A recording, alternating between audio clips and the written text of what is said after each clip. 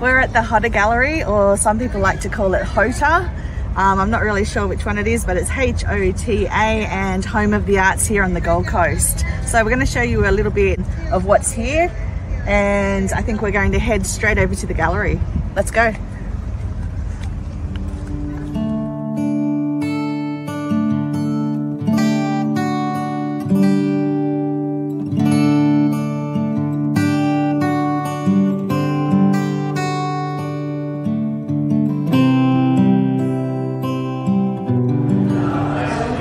You are here. We're here. Okay, let's go.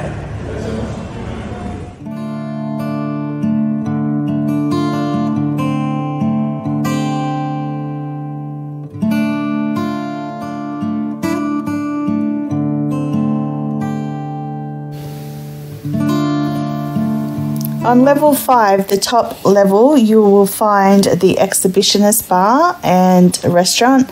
They have a good variety of drinks up here and a nice selection on the menu.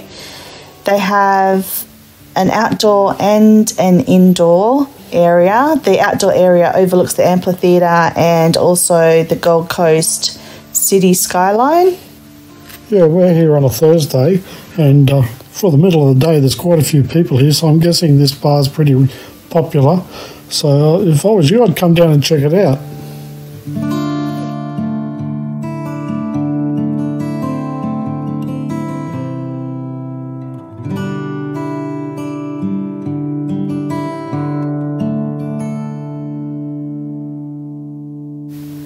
So outside of the restaurant, there's this nice little seating area where people are gathered to look at the cityscape. There's the Q1 that you can see now, the tallest building there. That's also got some great lookouts inside there. We might go up there soon too. Yeah. You can see here, we're here on a wet, cloudy day, and still the view's fantastic.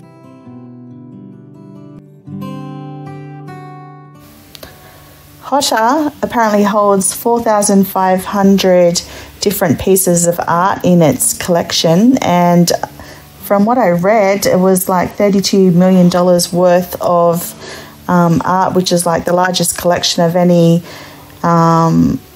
gallery outside of a capital city in Australia. Yeah. So that was pretty interesting. Yeah, I do enjoy the sites that actually do have the art in it, set up really well. Oh, he was happy. Yeah, he was happy. Yeah, he didn't realise I caught him on camera sneaking a peek. Yeah, and I've seen here. See here, you'll see quite a bit of stairs, and it's sort of.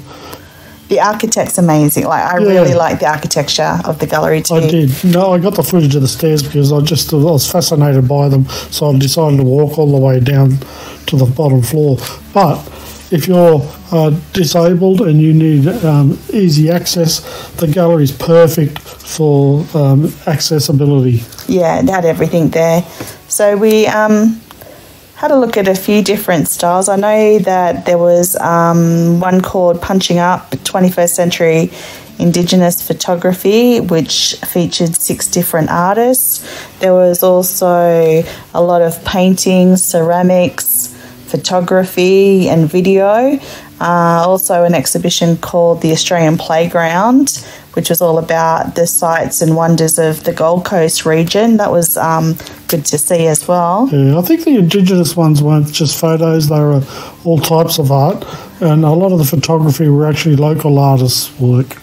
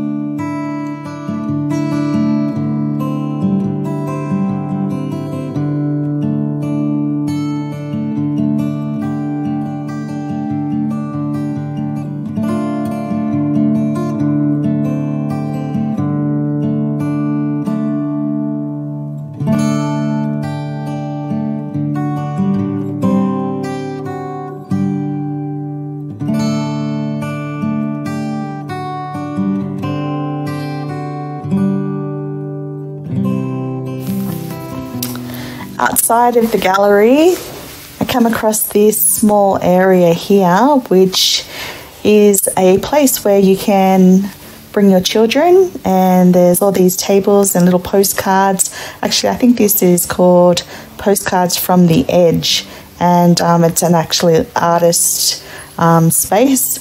And guess who I happened to find in here?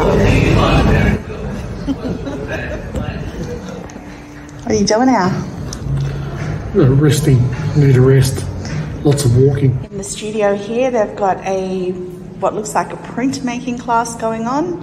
So there's about, I don't know, 12 to 15 people in there doing printmaking.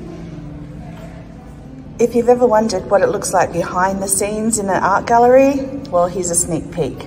This is at the HOTA Gallery, and they are getting set up for a new exhibition.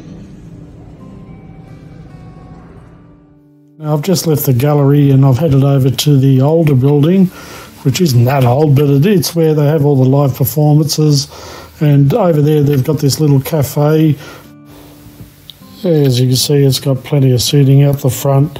Also inside, there's a lot of seating. It's a lovely little space. There's the eatery foods there, $15 sausage rolls if you like them.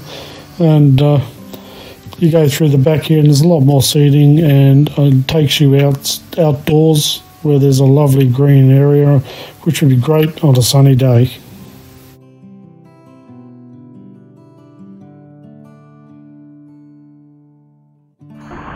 Okay, so that concludes our visit of the HOTA Gallery on the Gold Coast. There's changing their exhibitions all the time, so just go onto their internet and have a look what they've got going on. They have all different things here, like movies and bands and heaps of different things, exhibitions and outdoor entertainment. I think they've got, who have they got coming up? Shortly, there was a sign just around the corner. I never thought. Anyways, have a look online, heaps of things to do here. Yeah, the parking now, you have to pay for parking, but that's only if you're here after 4 hours during the day. Yeah, so you can park up to 4 hours for free. But one of the things that causes a little bit of confusion with some people is they get fined from the council because they don't put their license plate number into the parking meter when you arrive.